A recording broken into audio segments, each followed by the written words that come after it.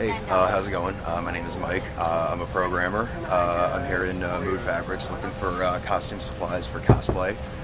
And I was asked a very important question, is whether or not I think dressing impacts your success in life, and should you dress for success? I'm 190 pounds. I'm hairy, and it's like 95 degrees out there in the city today. I'm in shorts and shoes and just a t-shirt right now. I would be dying out there, and I currently am dying out there. I came into the city once for an interview in the dead of summer in a full suit, dressed for success.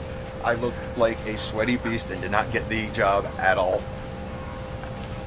Dress comfortably.